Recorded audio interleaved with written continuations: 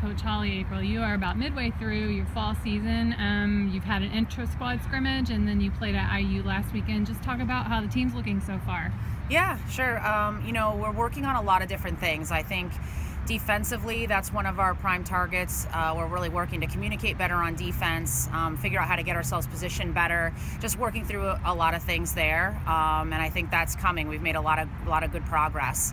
The inter squad was a really competitive game. I think that you know, we competed well against each other, and that's really what we were looking for there. And then last week against Indiana, we split that series. It was we kind of flip-flopped with what each team did. You know, the first game we came out really strong, and then in the second game they kind of attacked us a little bit, and we were on our heels. So I think really good learning and growing from, you know, everything that we've done so far, and we're looking forward to just getting better.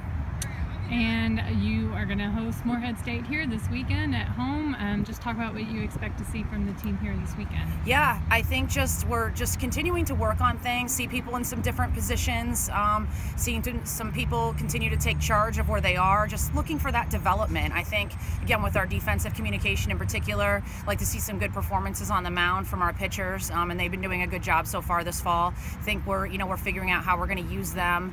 At the plate, you know, we just need to continue to make our adjustments. So we want to just continue to see development in all of those areas, and we're hoping to have a great crowd come out this weekend. So come on out to Ulmer and support us.